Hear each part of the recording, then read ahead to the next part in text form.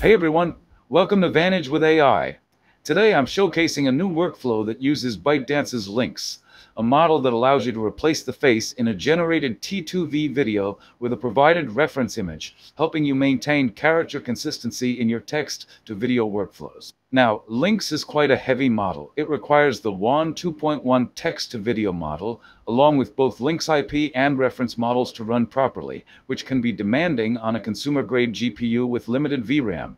To make things smoother, I've created quantized GGUF versions of both the full reference and lite IP model. These work perfectly with the quantized GGUF version of Wan T2V. With Q4 quantization, you can even run this workflow on an 8GB VRAM GPU. I tested it on an RTX 3060 with 12GB VRAM, and the Q6 version ran beautifully. No out-of-memory errors, and it generated a 5-second 24 FPS video in just 10 minutes.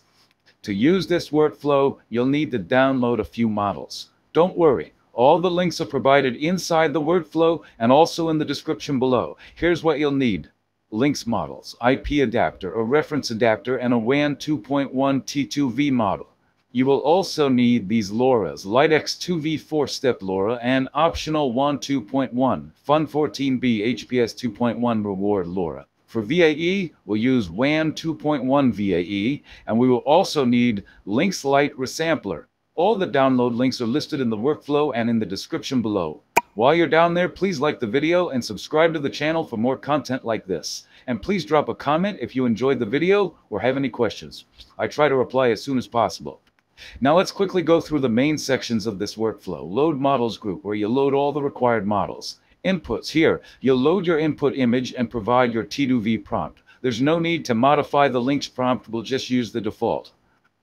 Lynx embeds. This is the part where all the Lynx magic happens. It creates the IP image and reference image that the model uses to generate consistent visuals. We also define the height, width, and number of frames here. For low VRAM setups, we'll use a width of 832 and a height of 480. For the number of frames, we'll go with 121, since Lynx outputs 24 FPS videos. That gives us roughly a 5-second clip. Sampling group, where the actual video generation happens.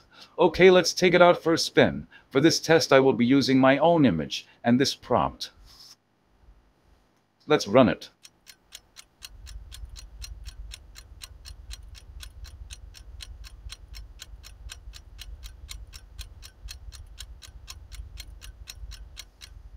The results are in, and it performed perfectly.